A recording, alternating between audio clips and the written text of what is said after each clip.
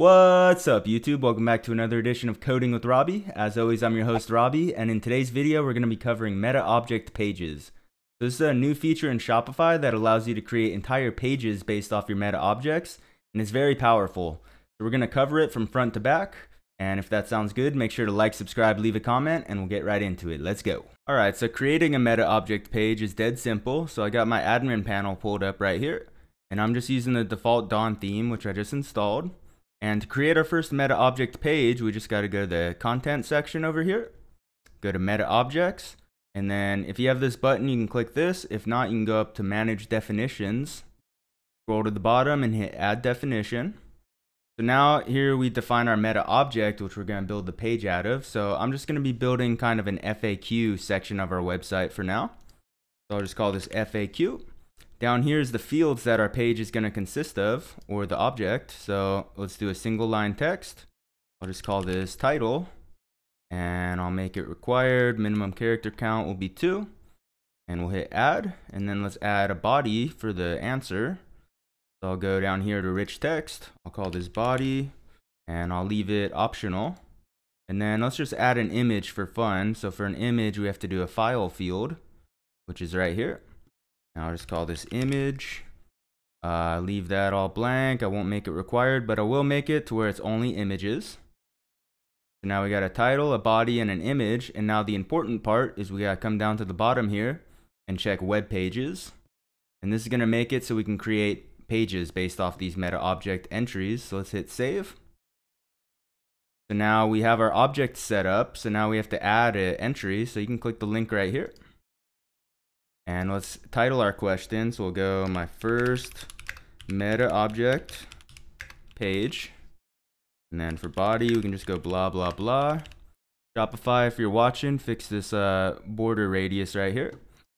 And then for image, let's just select this lady. And then I'm going to hit save.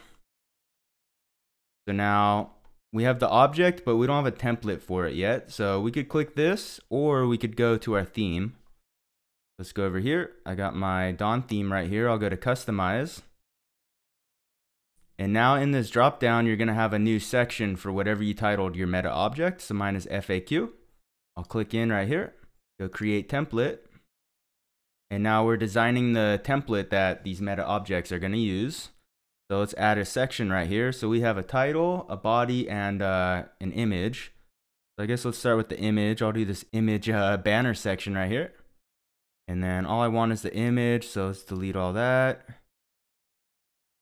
Go in here, and then for the image, we're gonna hit this little database icon, and we'll select our image. So there's that lady I assigned. We'll go back. Let's add another section. For this, we're gonna do rich text. And now for the title, let's assign our title from the meta object, and we can actually delete this extra text. And then we'll go back. We got our rich text field right here. So let's assign our body field to that. Go back, and I don't need this button, so I'll delete it. And let's just hit save. And now we have a template for our meta object. So now we can go view this page on our store. So let's check it out. Let's go back. We'll go to content. I'll find the FAQ that I created right here. And if you take a look down here, you can see the URL. So it's going to be pages/FAQ/ the slug right there. So let's check this out. And here we go. We got a whole page set up for our meta objects. All right. So now the next thing you probably want to do is build an index page for our FAQs so that when we visit /FAQ, we'll be presented with links to all the different FAQ pages. And this is a little bit hidden. I had to actually reach out to someone who sent me this article where it shows you how to do this. So if you scroll down, you can see an example right here, and I'll link this article in the description.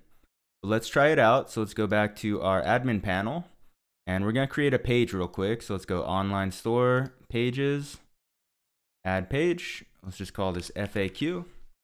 And we're going to change the template in a second, but for now, just save it. And then let's go to our theme, and we're going to go to edit code. And we're going to have to create a new section. So if you haven't seen my video on Shopify sections, I recommend checking that out. It'll also be linked in the description. But let's go to sections.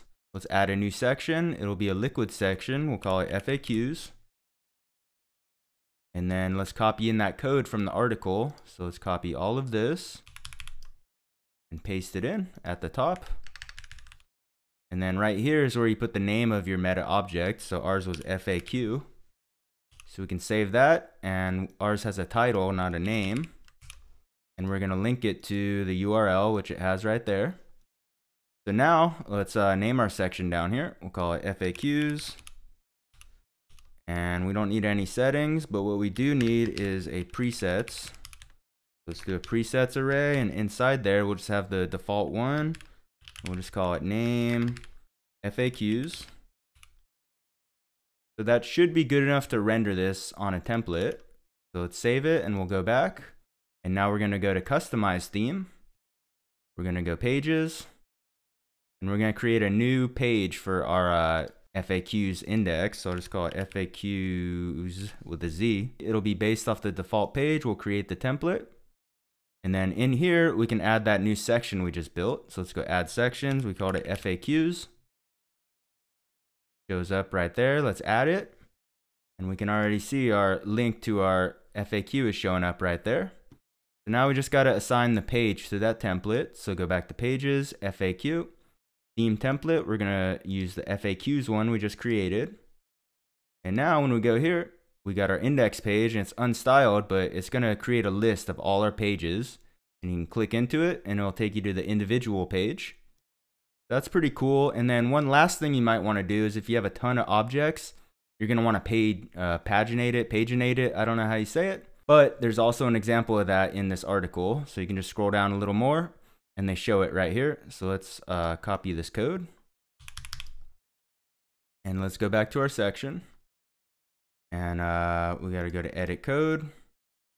And I still have it open right here. So let's paste in that code I just copied. So we got paginate, and we're paginating our FAQs. And I'm just going to do it by one so we can create multiple pages real quick. And then we already have the loop down here, and we got to bring this down below. This is what's going to show the different page links. And then at the bottom here, we got to go end paginate. Just like that. And this should work. So let's create another article, and then we'll test it. Let's see, no changes yet. Let's create another one. So go back to content, FAQ. And I'm gonna add an entry, my second meta object page. And I'll just put some random content in there. I'll select the random image, and I'm gonna save it. So now we got two entries, so we should have two links, and it should be paginated. Let's see. And there we go. There's the first one, and we have multiple pages. And the individual links work. And that's basically meta object pages. So I hope you enjoyed this video. Make sure to like, subscribe, leave a comment, and I'll catch you in the next one. Bye.